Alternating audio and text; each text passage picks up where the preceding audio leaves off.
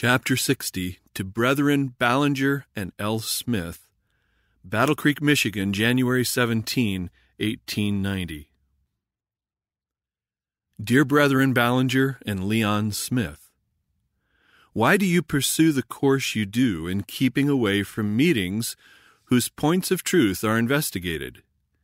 If you have a position, present it in clear lines. I have been shown that our brethren are not frank and open as the day.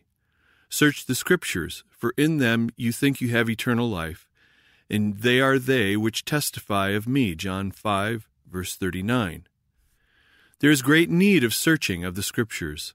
The position that you take is very similar to that of the scribes and Pharisees, constantly criticizing but refusing to come to the light. If you have truth, tell it. If your brethren have truth, be humble and honest before God, and say it is truth.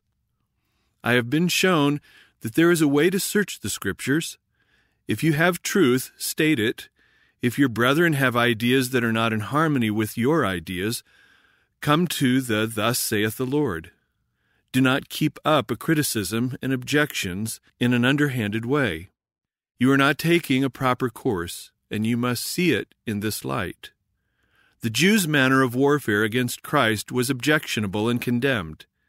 If you pursue the same course that other denominations have pursued, in refusing to hear evidence, refusing to investigate anything except that which they believed, you will be in the same position before God as they were. If the ideas presented before the Ministerial Institute are erroneous, come to the front like men and present candidly your Bible evidence why you cannot see the point as they do. This is your duty. Now is your opportunity to have your ideas investigated. Do not stand in the position you do as leaders in the Sabbath school, and resisting the light or views and ideas presented by men whom I know to be agents whom the Lord is using.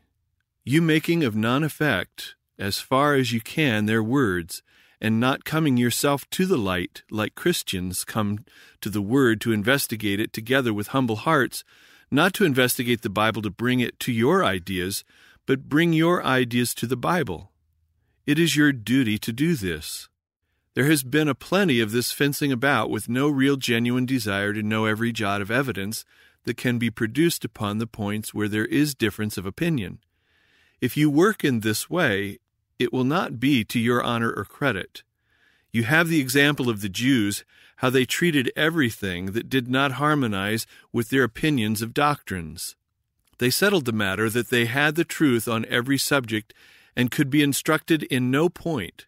And in the place of producing reasons from the Old Testament to show that Christ and his disciples were in error, they would not hear him and condemned him and misstated his positions and his doctrines, treated him as a criminal and guilty of grievous wrongs.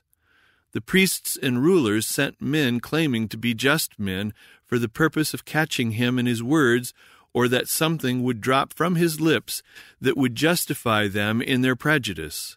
Words that they could present clothed in a different light, that they could interpret as they choose to present to the people in their own way, and make Christ appear as a deceiver, a heretic.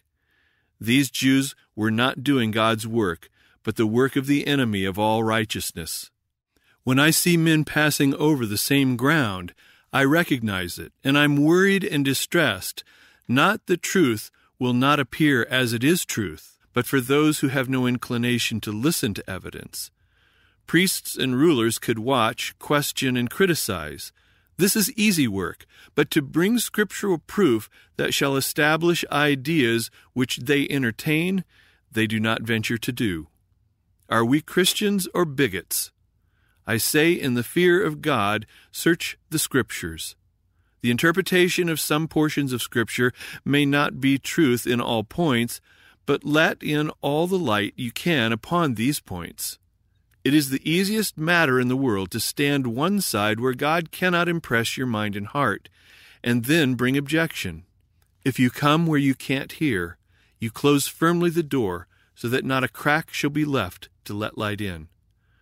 Brother Leon Smith, you are a young man, and you need a much deeper experience in humbly walking with God. You need to be divested of self. You need to closely and critically examine your own heart that you will not make a mistake now and consider your knowledge is greater than it really is. Our young men laboring in the cause of God need a thorough change of spirit, and to so humble their hearts before God that He can make them living channels of light. Jesus is waiting to open to their minds and hearts a new and living way that they have not walked in. He is waiting to open to them the riches of His glory and His divine grace in His methods of saving souls. When this shall take place, you, with other youth, will be astonished at your present ideas of what constitutes a religious life. You will see you are way above the simplicity of true godliness. You will see the meekness and lowliness of Christ has not formed an important part in your religious experience. You have yet to learn to imitate the humble example of Jesus Christ. All pride, all lofty ideas will disappear, and Christ will be revealed as the sanctifier. Be clothed with true humility. I now ask you like a humble disciple. Come and learn just the ideas advanced, and then, in the fear of God, take your Bible, not other men's ideas, but with much prayer ask God to teach you. Take on no consequential feelings, but as a learner come to the Scriptures. You know but little yet what there is to be learned out of God's Word. We are to set no stakes.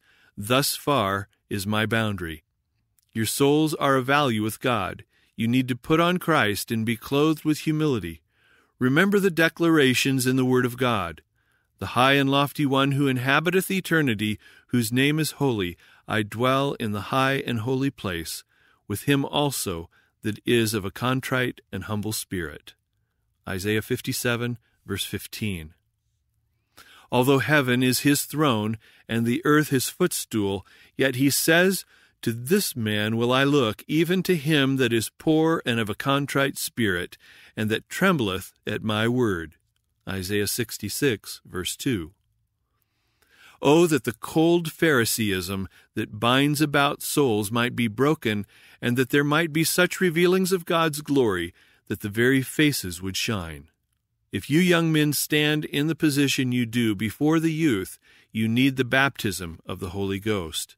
You need every jot of light you can obtain. You need to have the closest communion with God. If you occupy the position you now do in the editorial line, you need divine enlightenment, which you do not now have. You need thorough and entire consecration and transformation of character. I entreat you, young men, to seek the Lord, that he may work with your efforts. Without me, says Christ, you can do nothing. You want sound minds and a softened heart. Talk more with Jesus and less with one another. Pray until you know that you do know what is truth. Come to the front in simple, conscientious confidence with the Bible in your hands and tell your ideas of what you believe to be the truth. If you think error is being taught in the Sabbath school, your position makes this your duty.